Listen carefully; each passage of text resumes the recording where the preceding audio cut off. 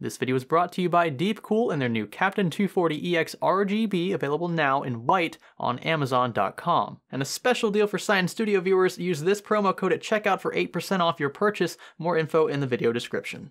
So i5s are definitely different than i7s, obviously, and R5s are definitely different than R7s, but it doesn't just stop there. Two 7700Ks could still be radically different from other standpoints. This also extends to GPUs. So what does binning mean, and what is the Silicon Lottery? This is our Minute Science playlist, and yes, this is going to take longer than a minute to finish.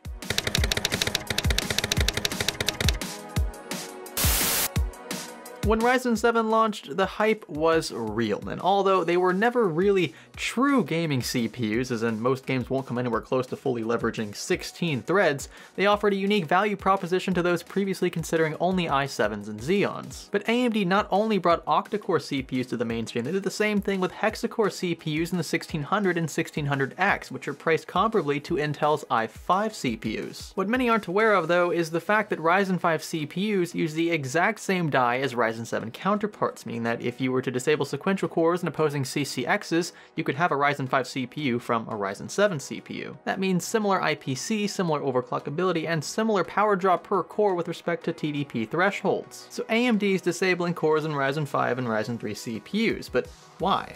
Well, to save money, of course, but from an architectural perspective, they're doing this because some cores aren't passing the mark. Think of this as a sort of inspection. If a single die with 2 CCXs has 6 cores pass with flying colors and 2 that don't, then the die will likely be thrown into the 16 series pile. From here, the degree of metal vapor deposition and current leakage, among other things, will be used to further determine whether or not the die becomes a Ryzen 5 1600 or 1600X. Lithography with better overall structure will appropriately handle larger power draws, so those will become 1600Xs with higher TDPs. This is the binning process, and every CPU, GPU manufacturer on the planet does this to some degree. But what about our previous example with two 7700Ks? Why can one overclock above 5 GHz with ease and relatively low voltage, and one barely touch 4.8 GHz and get extremely hot? This is where the Silicon Lottery earns its name, and for CPUs, it applies when they're unlocked. If you buy a 7700K from an online vendor like Amazon or Newegg, your guess is as good as mine regarding overclockability and resulting V-core requirements. This has to do with the very tiny imperfections within each die.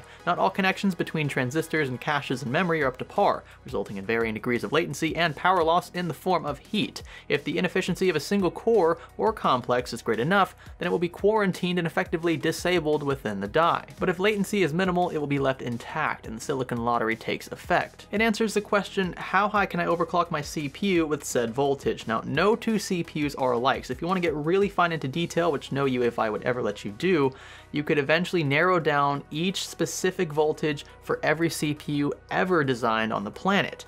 That means that every CPU will have a certain voltage at which it could reach a frequency and remain relatively stable. This is typically regarded as binning. When you hear it used, it's referencing the silicon's degree of perfection. Intel and AMD already do this by unlocking certain SKUs and disabling cores, but graphics card manufacturers run the same analysis. Consider 3 EVGA graphics cards, a GTX 1080 ACX 3.0, a GTX 1080 Superclock, and a GTX 1080 for the win. The base ACX card has a boost clock of 1733 MHz, while the SC and for the win boast 1847 and 1860 respectively. By nature of how EVGA bins its cards, certain boards are grouped into any of these categories. The ones that can clock higher are costlier as a result. You're essentially paying for a better bin. It's under the radar, but it's actually pretty cool. So if you want a card that can run stable at a higher frequency, you gotta pay a little more for it, kind of like capitalism on a small scale. It's the same thing you do when you choose to forego a 7700 in favor of a 7700K. The 7700K has a higher bin than the 7700, so if both chips were unlocked, we should expect the K-series SKU to overclock a bit higher. As a bonus here, you can actually pay a premium for CPUs that are pre-binned at siliconlottery.com. You'll pay a premium, sure, but the overclocks at said voltages and settings are guaranteed according to their website. If you like this video, be sure to give this one a thumbs up. I do appreciate that. Be sure to click the subscribe button if you haven't already, and stay tuned for more content like this on the channel. This is Science Studio.